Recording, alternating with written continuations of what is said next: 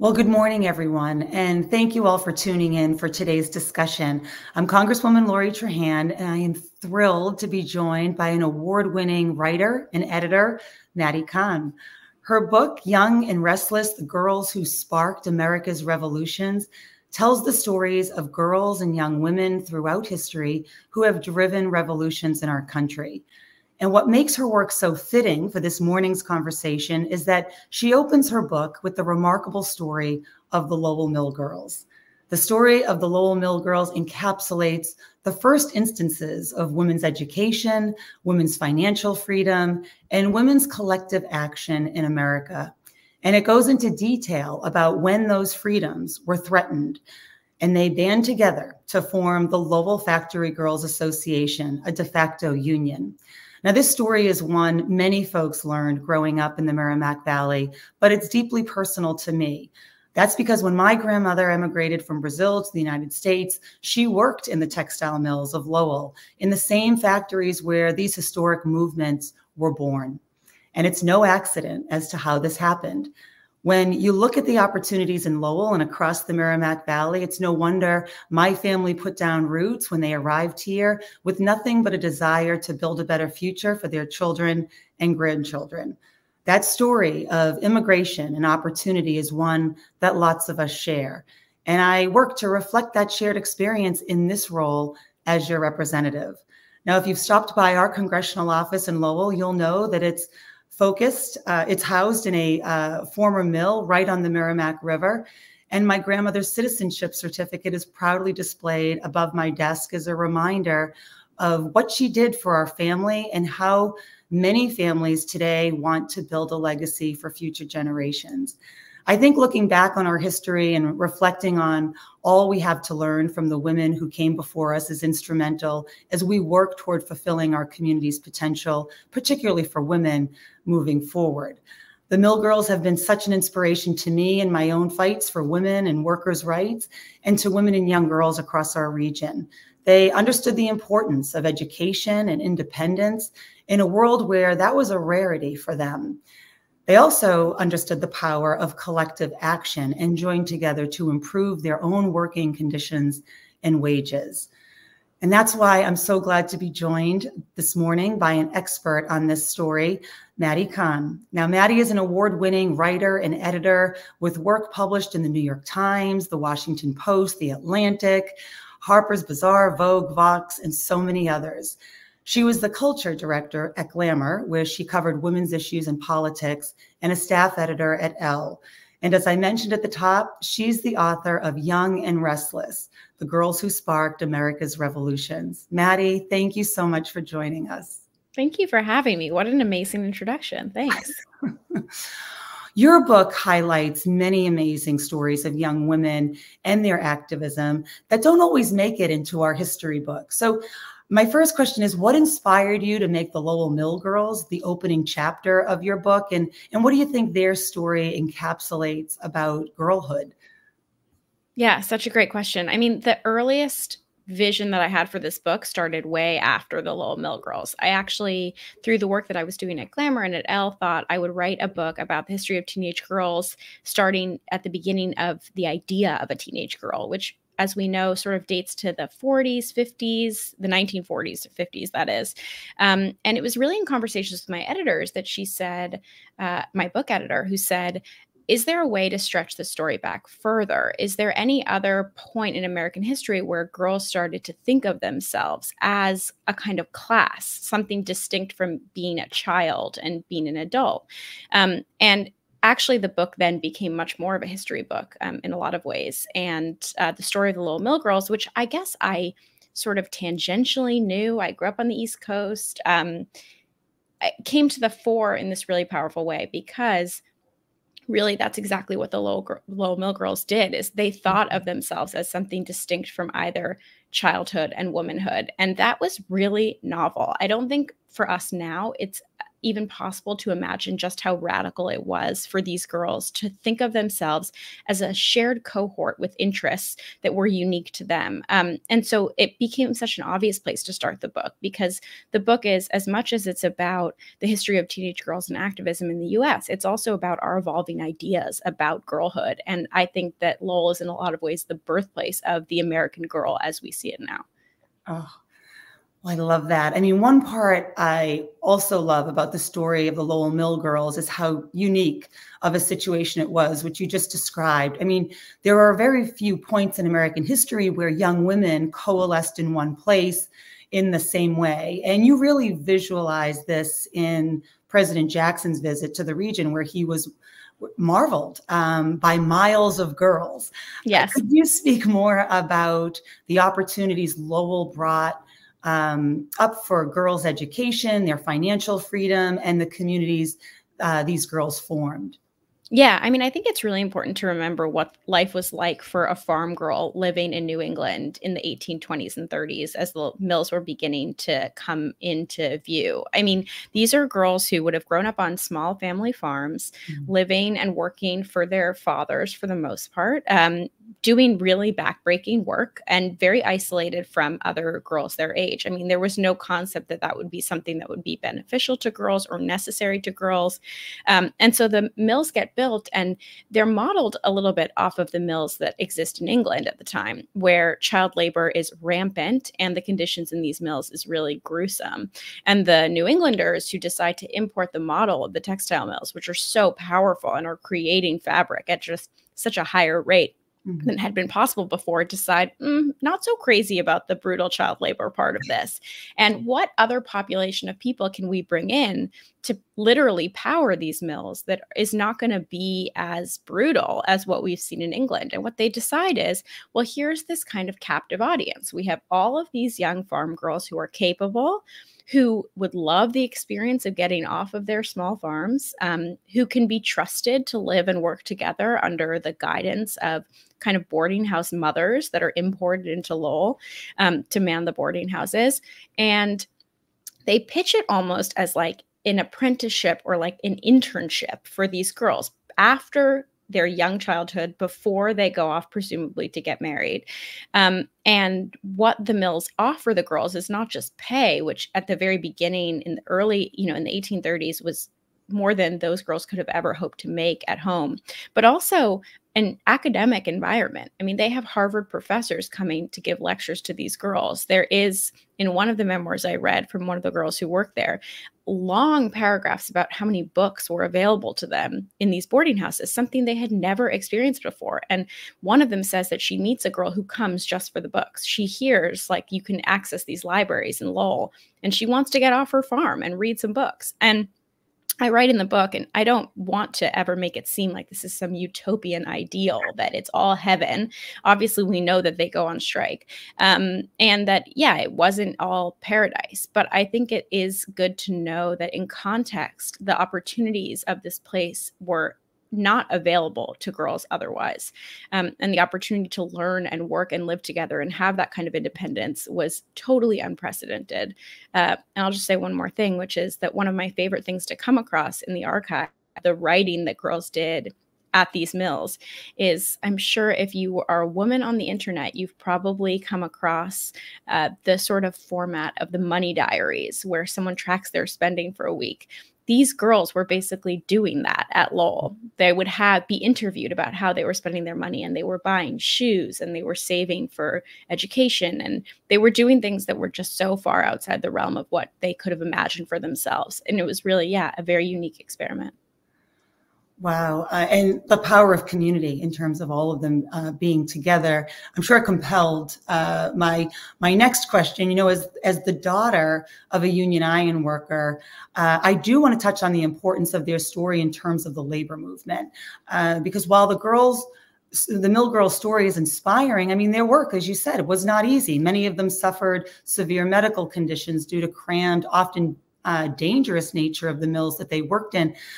But the Mill Girls were special in that they were the first union of working women in American history at a time when women couldn't even vote.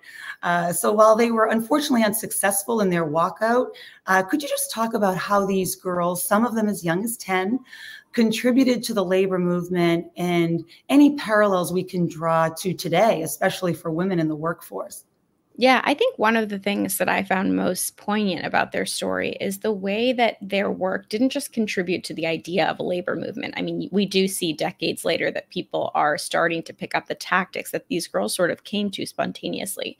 But the way that they contributed to a kind of worker's imagination of what's possible, of what dignity means for people who work in factories or, in mills. And I don't think it's an accident that decades later, during second wave feminism, so, over a century later, when those women who are, not just in favor of labor rights for women, but in favor of obviously equality for women, when they're looking back into the past and trying to find examples of people who were articulating their vision of what was possible, they publish an anthology of the writings of the Lowell Mill Girls. I mean, we're talking about women in their 30s and 40s and 50s looking to the example of girls who are 10, 11, 12, 16, 17, because the way these girls articulated what they felt they were owed was so profound that even decades later, it still felt resonant. And so I think that that's certainly true. Oh, sorry, here's my Slack. I'm turning that off.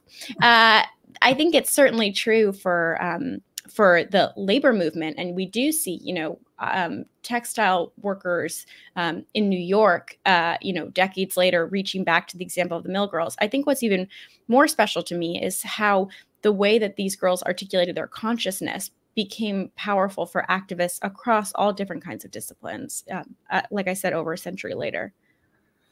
It's amazing. In the past, you've called this book a love letter to teenage girls. And I know my teenage years growing up in Lowell with three sisters, going to Lowell public schools, playing team sports, waiting tables at the Owl Diner. It still influences much of what I do today. How did your teenage years influence this book? Oh my God, in so many ways. I mean, I think one of the luckiest things that I had as a teenage girl is people who cared to listen to me. I think for teenage girls, the feeling of being heard, which is such a consistent theme across the stories of the girls in this book, is one of the biggest gifts that adults can offer. I felt incredibly heard and valued as a teenage girl, and it reflected what I wanted to do and what I felt was possible. I mean, writing is the ultimate act of feeling like you have something to say.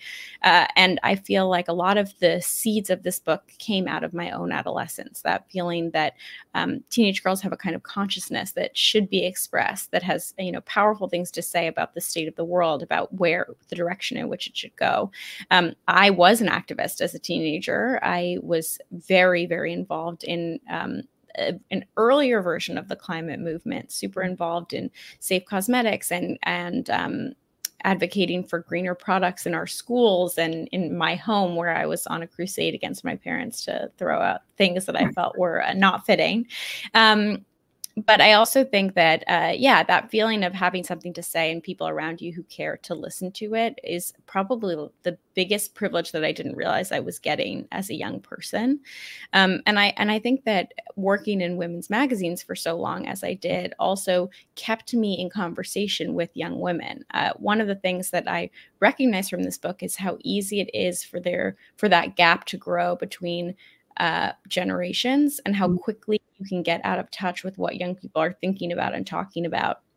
And this book, in a lot of ways, kept me in conversation with young people and their concerns and their interests in a way that I don't ever want to give up.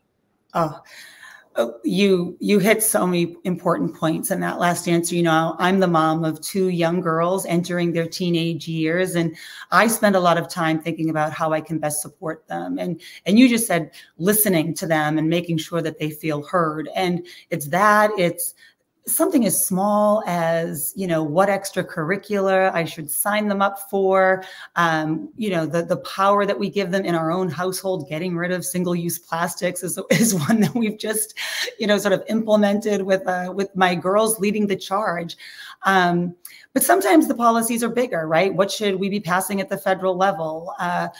Who should we be listening to globally as these movements are energized by young women? I mean, What do you think we have to learn from young women through these stories? And is there a way that you think we can best support girls growing up in America today?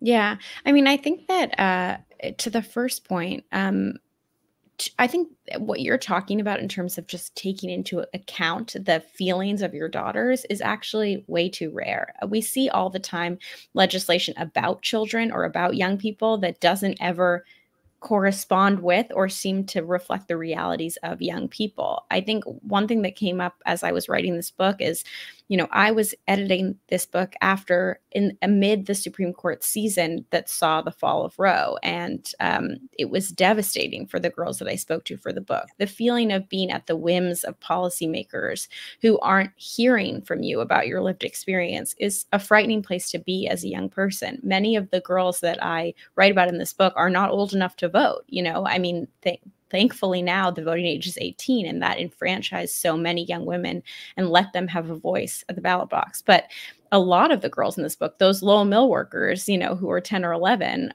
we have moved past, hopefully, not entirely, the age of that kind of child labor, but those are not people who can ever have a voice politically in that way. And so I think any effort to involve young women in the political process, whether that's, giving them speaking time at a school board meeting or taking them into account and their testimonies into account when it comes to legislation about reproductive rights. I think it's very tempting to do things on behalf of children without actually speaking to young people.